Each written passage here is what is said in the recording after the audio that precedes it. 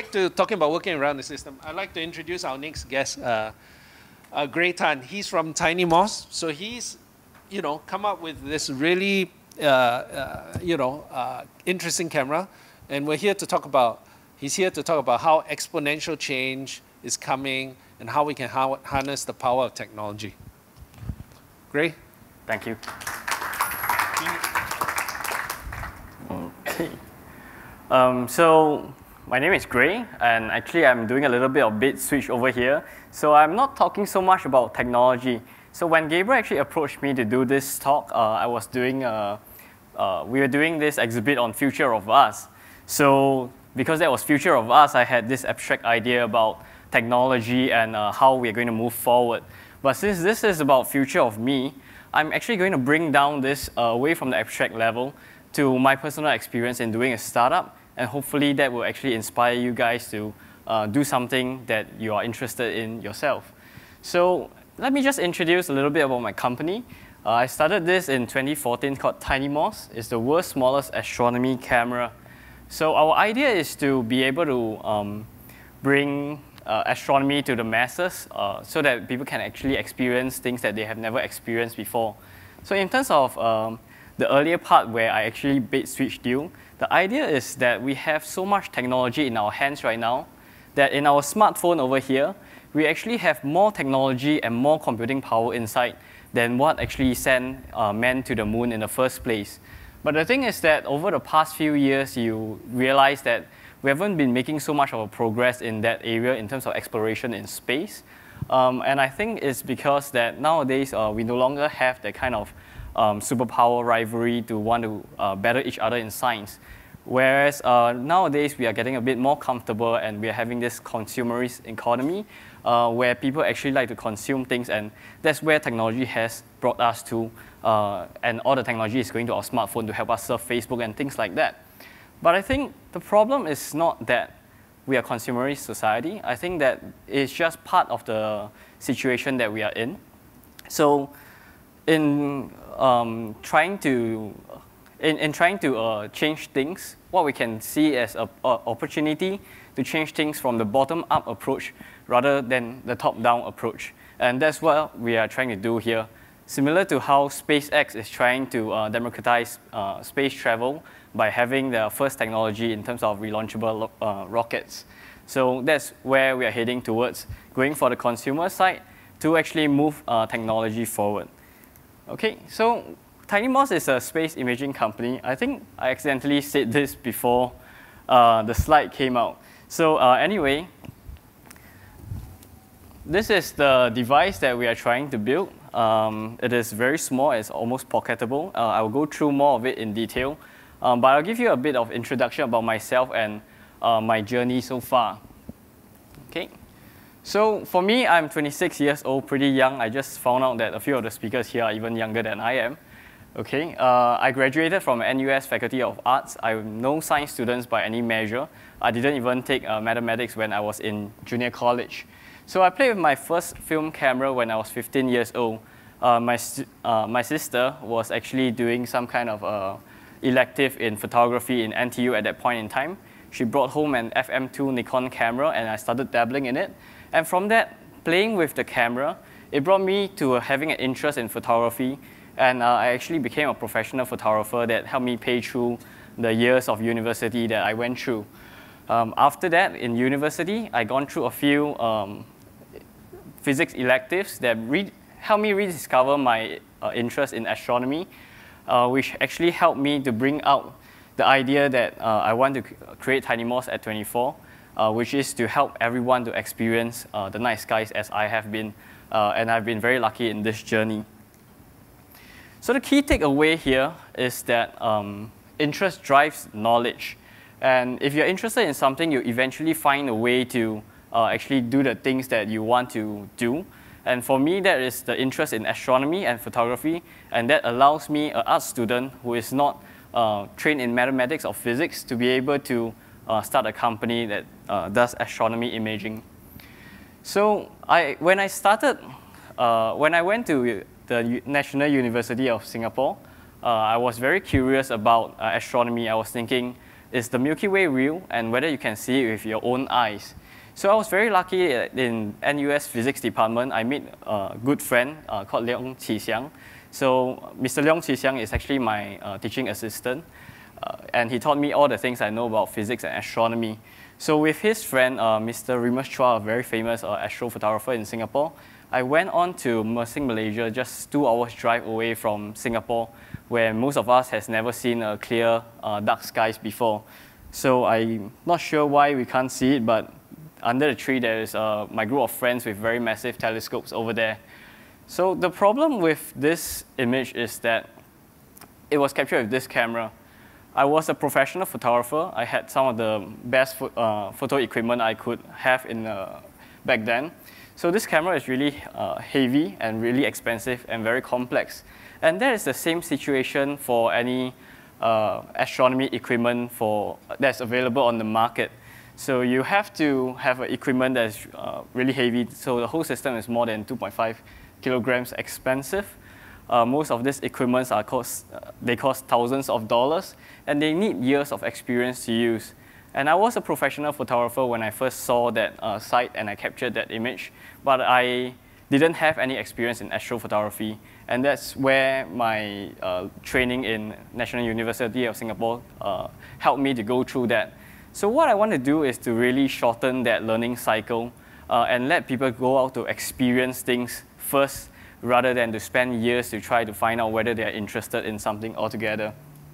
So the idea of TinyMOS started a simple handheld device that can be put on a small tripod, allowing you to experience the wonders of the night skies, as well as to share them with your friends and family over social media. So the formatting went away.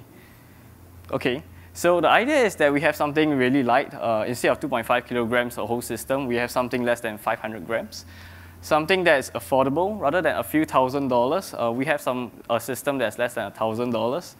And we have something that's really easy to use, that takes a few seconds to learn, rather than a few years of dedicated knowledge in photography or astronomy. So when we first started, we wanted to make sure that it is lightweight and compact, so we had to use small sensors.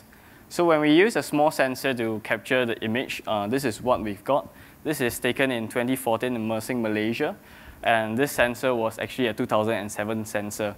It's not the best image possible, obviously, but we were quite impressed by the fact that a sensor that is the size of my pinky's fingernail could actually start to capture some details about the Milky Way, which is what we are really setting off to do. So in 2014, we tried to look for new technologies that are available to us at that time, and we found a sensor with the exact same size, but it's made brand new, and we got this image. And the sensor is the size of my pinky's fingernail, and the lens is this exact one over here. And we are able to capture a photo of the Milky Way, even though we don't have a very large DSLR setup, or we don't have a scientific camera setup. And that's what we are really trying to do, to make sure that anyone can actually experience this for themselves. And here are some of the other images we have managed to capture. So this is an image of the moon. We are using a DSLR lens in front of this, so it's about this size. And this was actually captured just outside of this building near the Singapore Flyer. This image is very clear and very sharp compared to what you can get from a DSLR, where you have to spend a lot more money to actually achieve. So from here, you can actually look at the miniature craters inside the craters itself, and that's the kind of resolution and quality we can get with small technology these days. So when we saw a bright object beside the moon, we realized that it was Saturn, and we actually pointed the camera to point at Saturn. You can actually get the rings of Saturn with a device this size, rather than to have to spend thousands of dollars on a telescope, spend years learning about declination, right ascension, and things like that.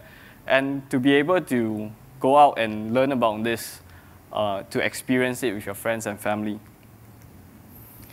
So the summary over here is that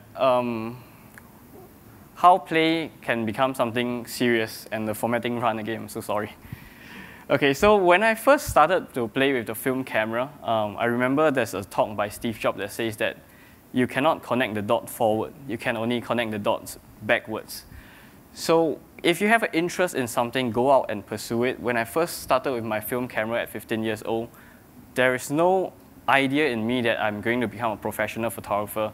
There's no idea in me that that's going to help me pay for my university studies. But that interest helped me to go through that.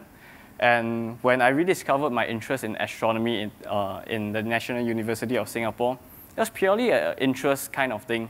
I was really amazed by the night skies when the National University of Singapore brought me out to Malaysia.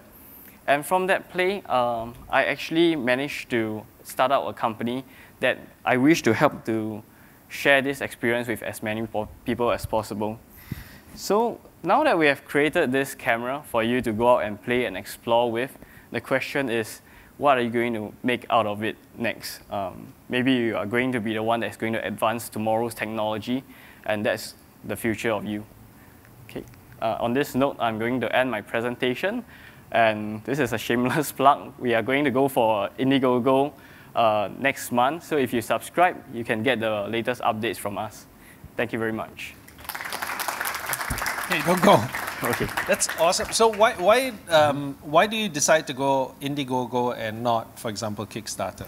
Okay, so there are a few reasons, some of them not politically correct to say here, but let's just say that we started with the idea of going to Kickstarter at first because most people who are into crowdfunding knows that that's the largest platform available.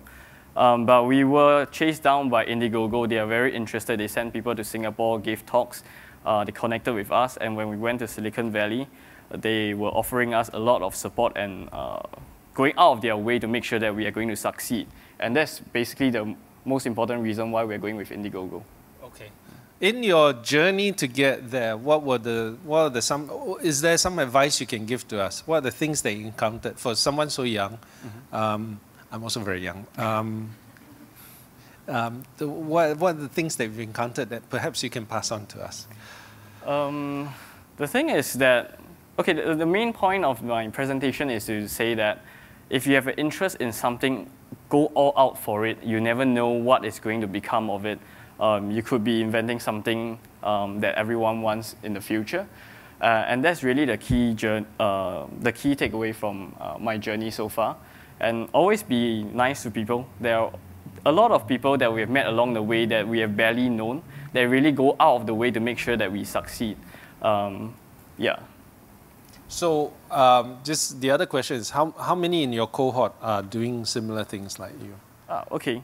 So how many people in our cohort is doing things like me? So the thing is that I don't think that a lot of people in Singapore are very interested in doing startups or doing their own business. I find that a lot of my cohort people are actually, unfortunately, trying to chase after the big jobs in MNCs and things like that, trying to become a cog in the wheel. And I hope that we can try to change that because that is something that will not be sustainable over the next decade or so. Yeah. It goes back to our point, if we had started that way, then Singapore wouldn't become what it is today.